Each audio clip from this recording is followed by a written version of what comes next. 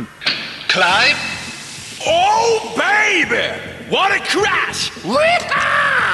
Looking good! The door opens just as it should. What a showman he is, and at his age. Well, that felt great, but how did it go? Barrier test, S80. 65 kilometers an hour. Driver, you're completely okay. Yeah! Clive, alive! I knew it, even if the safety belt was tough. And the airbag! Too hard to break.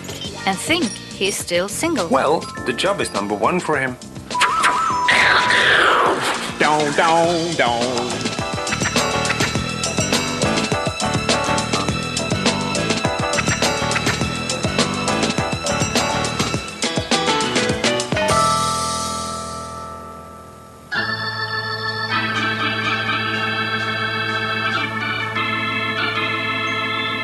Knowledge saves lives, that's a fact. The more we learn about what actually happens in a crash, the safer the cars we can build. And the more lives we can save, and the more injuries we can prevent. Nothing is more important, and we always felt that way.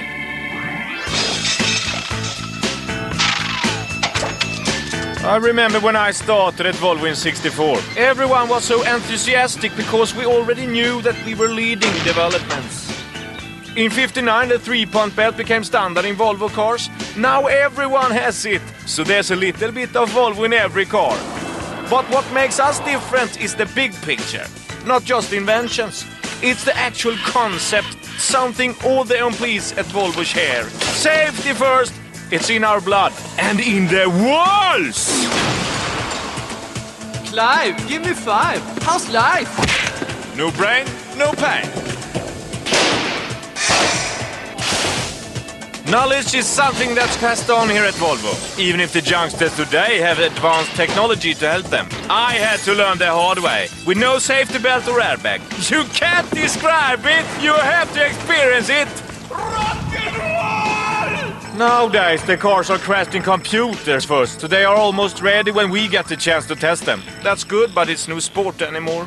Now remember that this is going to be animated, so watch me. A demonstration!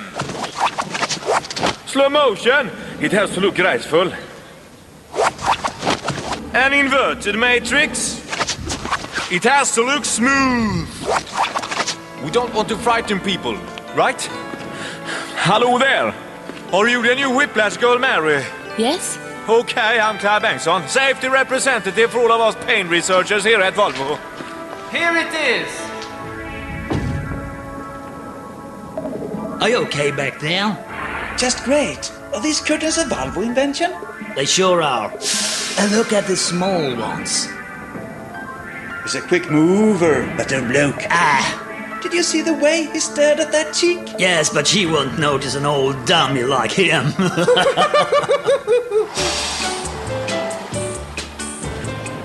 Welcome to reality. It's in places like this that the softies find themselves in the kind of situations we practice every day at Volvo.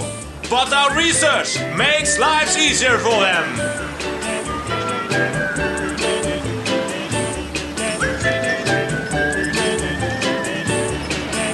Hey man, look, it's our embassy. Yeah, cool.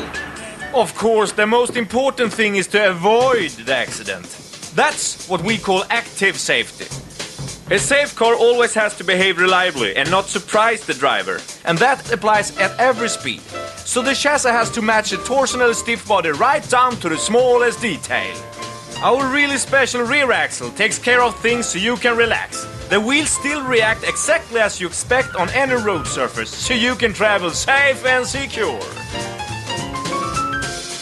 It would be best if crashes took place in slow motion, but we have to rely on electronics faster than the speed of thought when it comes to the softies anyway. When the roads are really slippery, our electronic traction control system is great. Loads of different sensors monitor the way the car behaves and brake one or more wheels and stabilize the whole situation, like an invisible hand that keeps the car on the road. Passive safety, that's the protection a Volvo car gives softies like you if there is a crash. Demonstration! If I fall on the floor, that's like a crash at 7 kilometers an hour. But if I fall from here, that's the same as a crash at 15 kilometers an hour. Oh, what a headbang! Under the paint, the safety cage, world's most beautiful Volvo. 70 years of research combined absorbs the force. Smart, Clive, alive, steering shock collapses, brake, reel, belts for all, electronic tighten belts. I love this job. Airbags adapting to match the force in the crash.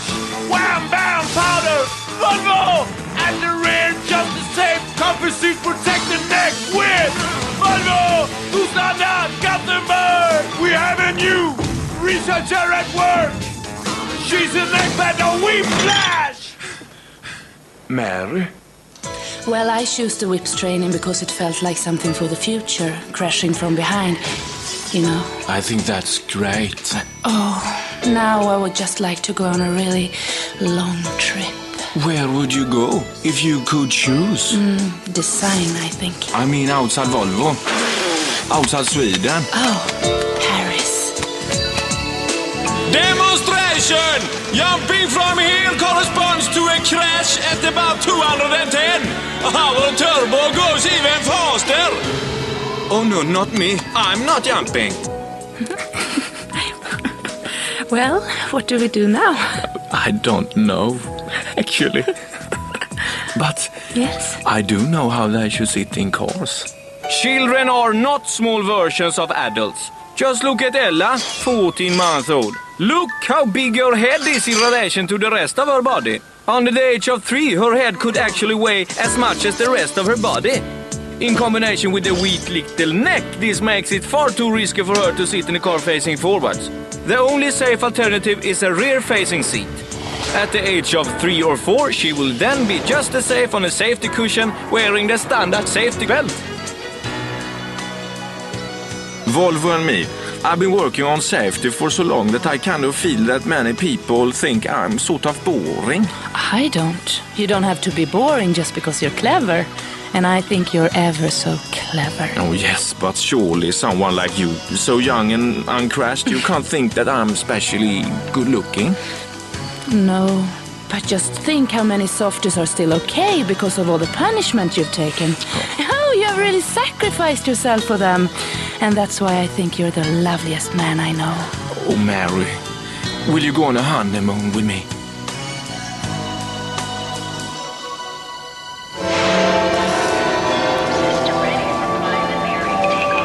Why are they painting me? You have to make an impression on the airbag.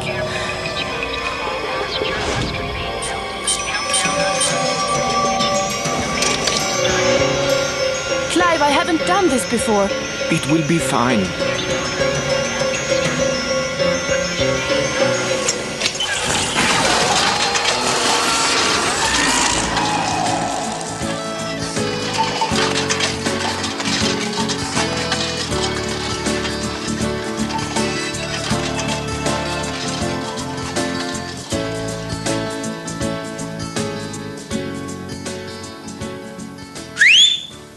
The safety belt!